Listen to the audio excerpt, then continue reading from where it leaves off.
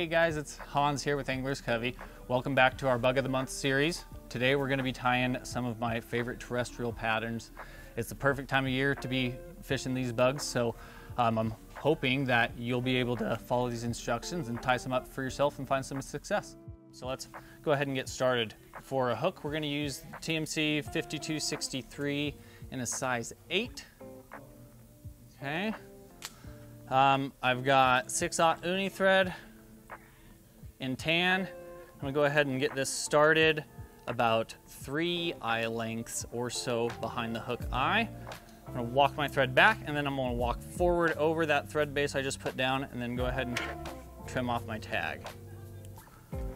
Now again, I've got the Loco foam here, Chocolate's Loco foam.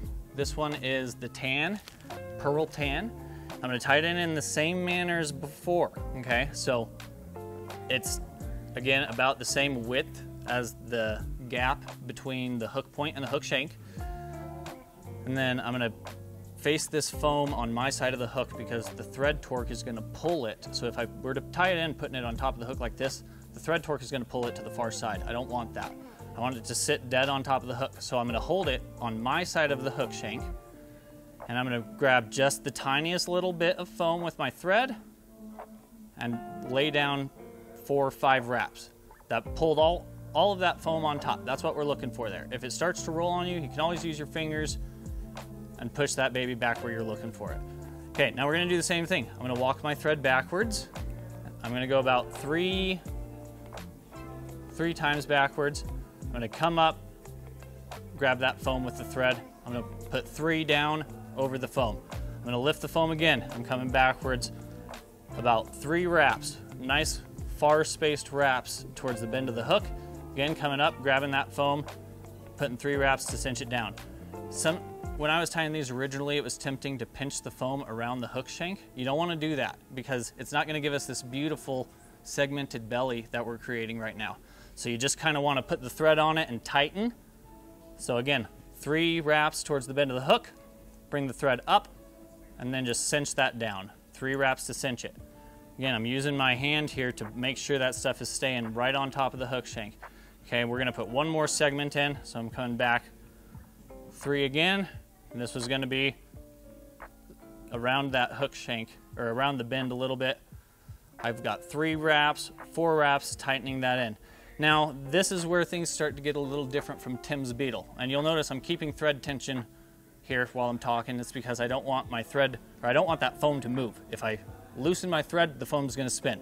So what I'm gonna do now, and I'll try to turn this so you can see, is I'm gonna, much like with the Charlie Boy hopper, I'm gonna cross my thread over this foam into the crevice right above it and take a full wrap, okay? From here, I'm gonna bump this Loco foam up and capture it right in that same crevice that we created on the way back, okay? So I got it, 3 wraps. I'm gonna come up again, pull this foam back over this section. This is pretty loose. I'm not trying to suck this thread down into the foam here, so I'm going pretty loose. And once I get it in that crevice, I'm gonna give it a couple tight wraps. I'm gonna fold this foam over again and grab it right on top. Okay, so we got 1, 2, 3 tight wraps. Okay, same thing again. Coming up, a little bit loose till you get your thread in the crevice.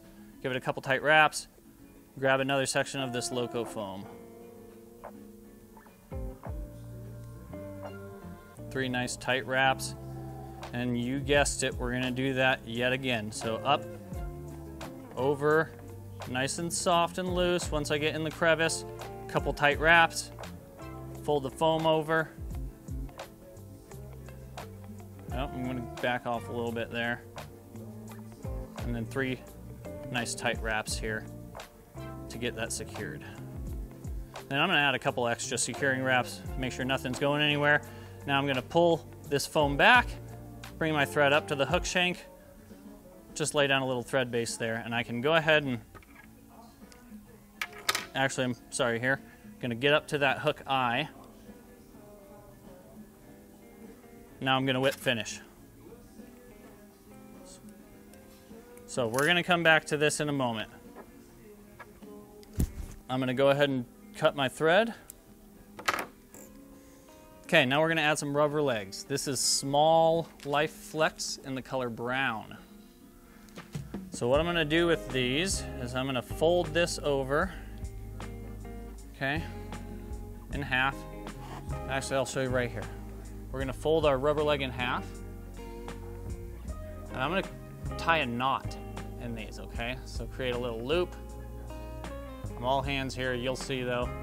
Get the other loop of the rubber leg through. Oh, I lost it. Let's try that again here. Create a loop. Pull this other end up, through. Okay, that's what we're looking for, okay? So I'm gonna create a knot there. I'm gonna come to the other side, I'm gonna do the same thing. Okay, so I'm gonna create a loop. Put these two ends up through the loop.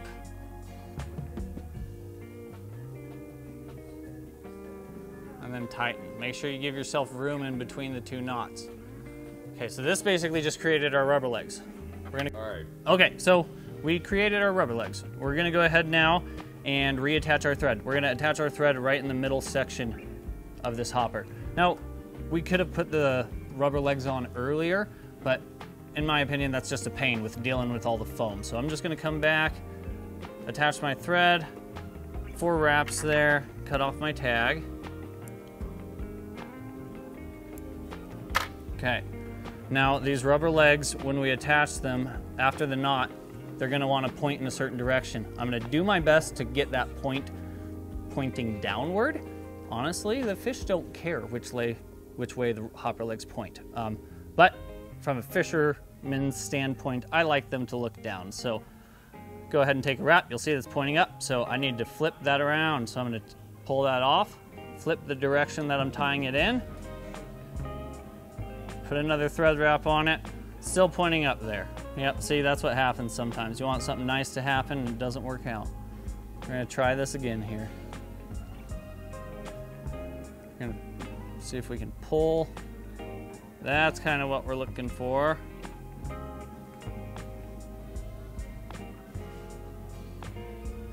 Okay, I'm gonna throw another thread wrap on here now that I got that leg in. Then I'll pull this to that far side, right in between those 2 sections of foam. Right there. Perfect. Okay, I'm gonna come in with my other section of rubber legs. I'm gonna go ahead and attach these guys now. Okay, those ones sat a lot nicer. I'm gonna put another thread wrap on, and then I'm gonna pull them. Let me tighten this thread a little bit. So they sit right in between those 2 sections of foam here. Okay, right there. So I got my legs attached, and I'm happy with that. I'm gonna go ahead and whip finish now. And again, so if you use a little tiny whip finish tool, it's hard to get around this big foam. So I'm just gonna use my fingers and finger whip this.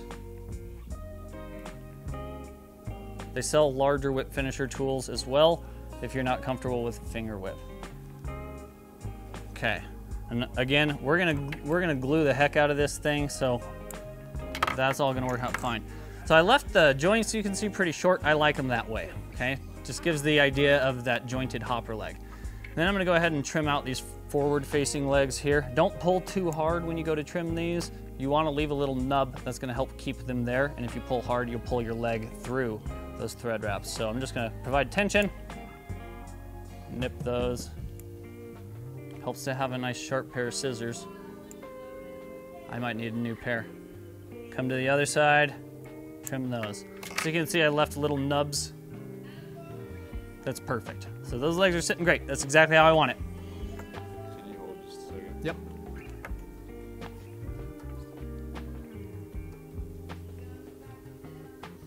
Okay, so now I'm gonna take my thread again. I'm gonna reattach it up here behind the hook eye. Okay. Go ahead and trim off your tag. Okay, now I'm gonna bend this foam over. I'm gonna suck all this stuff down. So get a good thread base, come up right behind that hook eye. Give that a good wrap. And then I'm gonna wrap over all of this stuff here. Okay, so I'm gonna put a thread wrap over it, pinch. I'm pinching to try and prevent the foam from spinning on the hook shank. You'll see it has spun, So I'm just gonna use my fingers and put it back where I want it, okay? And lay down some more thread wraps here.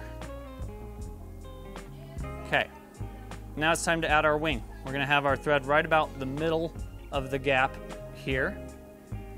And we're gonna use polypropylene floating yarn for this. There are tons of different items you can use for the wing. I really like this stuff, so that's what I'm gonna use.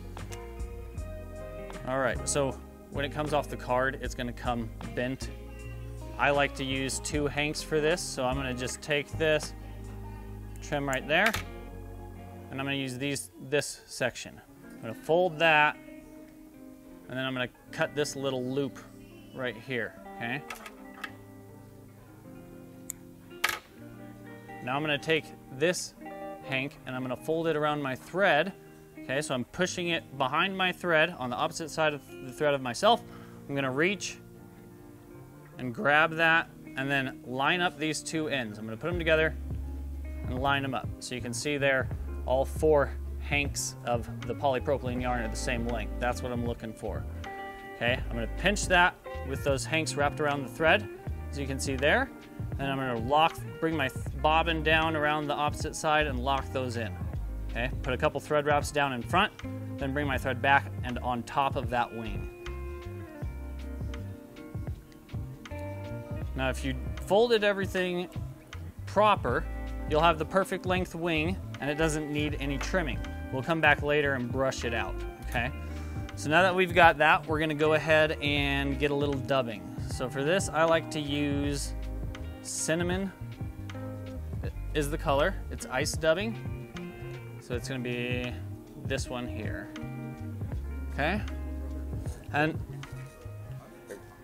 all right, so now we're gonna add dubbing. We're using cinnamon colored ice dub here, okay? And we're gonna dub this as tightly as possible on this thread. I don't want a loose noodle here because loose noodles leave air gaps, which leave places for water to get into and then inevitably sink your fly. So I'm gonna moisten my fingers here a little bit and I'm gonna dub this stuff on thin. I'm not using big chunks here. That's the key to getting a tight noodle, is small bits of dubbing at a time. Okay, working my way down. It's gonna take several dubbing noodles and it helps to moisten those fingers. Okay, once I'm happy with how tight it is, I'm gonna walk towards that hook eye, look underneath, and make sure I've got all that covered. I'm happy with that. I'm gonna start working that dubbing backwards now. You see, it's a pretty thin dubbing noodle, and that's because I want it that way. I want it tight.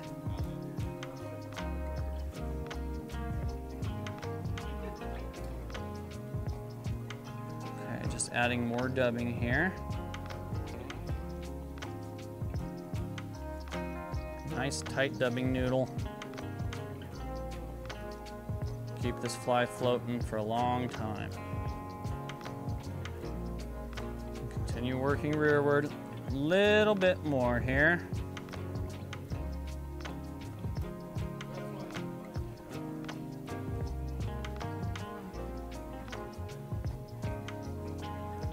Okay, right up to the base of that wing. I want to make sure I don't have any thread showing underneath, so you can see I've got a little bit of thread right here where my thread's going. I'm gonna add just a tad bit more and make sure I get that covered up. I'm ultimately gonna end up laying thread there and whip finishing there, so it's not a huge deal, but I like to make it look nice. So you can see I've now got that all covered up real nicely there. Okay, now back to the loco foam. I've got my thread sitting directly at the base of that wing. I'm gonna make sure this foam, if it twisted on me, I can manipulate it, make sure it's nice and flat. I'm gonna fold it back, and I'm gonna capture it right at the base of that wing, keeping my thread right where the foam and the dubbing touch. Okay, coming up, suck it down. Another nice tight one. I'm gonna give it 4 or 5 good wraps here just to make sure that's not going anywhere. Okay, now we're gonna add the front legs. For this, I'm gonna use a single strand, again, of that small Life Flex.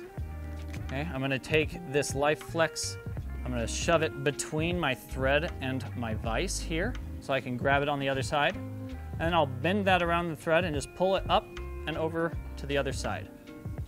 So you can see I have that sitting right kind of where that foam head contacts the body.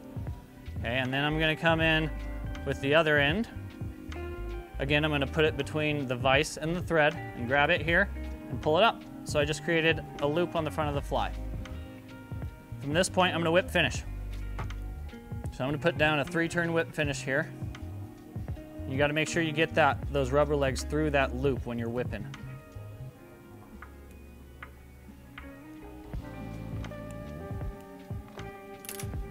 Okay, trim my thread. And now these legs are not sitting exactly where I want them, so I can go ahead and move them, position them where I like before I do any of the cutting. Okay, so I like to have them sit right in between the 2 foam pieces. I just pull and stretch, and you can move it underneath the thread till you get it where you like. Okay, this one, I'm gonna pull down a little bit. That's looking great. Okay, we're gonna cut this loop now, so just put your scissor tips in here and snip that. Okay, now we're gonna cut all of these legs in one fell swoop here. I'm gonna grab the back legs and all the middle legs, and we're gonna push all of them forward at the same time and cut right in front of that hook eye, okay? So that'll give me my nice short little front legs and my nice jointed rear legs. Okay, now we just have to trim off this loco foam. I'm gonna leave it about 1/8 of an inch long. And I'm gonna cut my little flat section here to a point.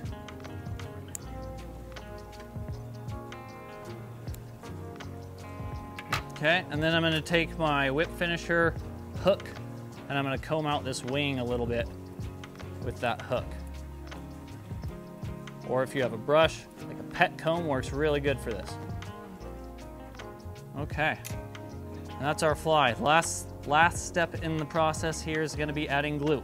We're gonna use this loon soft head, and I'm gonna coat the entire underbody so all of this is gonna get glue in it. Okay, I'm gonna let it seep down into the crevices. It's gonna lock in all that thread. It's gonna lock in your legs. It's gonna prevent anything from moving. The nice stuff about this glue is it's flexible, so it's not gonna crack if a fish grabs the fly and messes with the foam and moves it. The glue is flexible, which helps the durability of the fly. So I'm gonna grab some of that, not too much here, and put some in each little crevice. Get a little more. And if you have a bobbin, you can use a bobbin to help spread this stuff around. I didn't bring one today, so this is gonna work out just fine with the brush here. And then I will take a little bit and I'm gonna dab it on the side here, on those thread wraps where we connected these rubber legs. On this side as well. Let that seep in and dry. And that is what I call the Hansy Hopper. It's a great little hopper pattern, works great for a dry dropper. And it gives a really cool segmented look underneath. With that loco foam, you get a really nice iridescence to it. It's just a great little pattern. Give some a try. If you need any of the materials, come into Anglers Covey. We're happy to help you find them. And I hope they bring you some fish.